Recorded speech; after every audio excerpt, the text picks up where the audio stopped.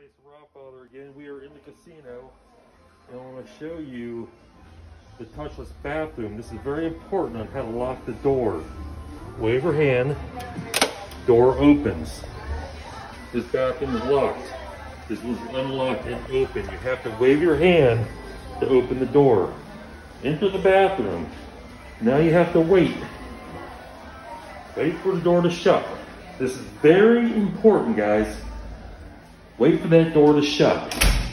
Then you must wave your hand again to lock the door.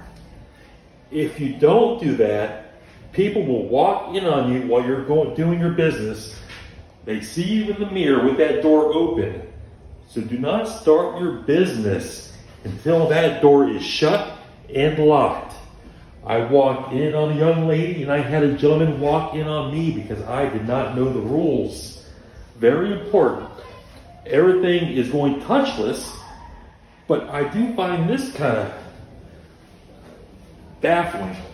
Everything is touchless, but you still have to physically touch a dirty ass toilet to flush it. That part, I don't know why they have not figured out. This is touchless. Everything's touchless. Got the Dyson, nice blower. Touchless, touchless, touchless. But yet, after I take my piss, and I miss because I'm drunk, I gotta physically touch it to flush the toilet. One day, Carnival may figure it out. Now, touchless. Now we're gonna leave the bathroom.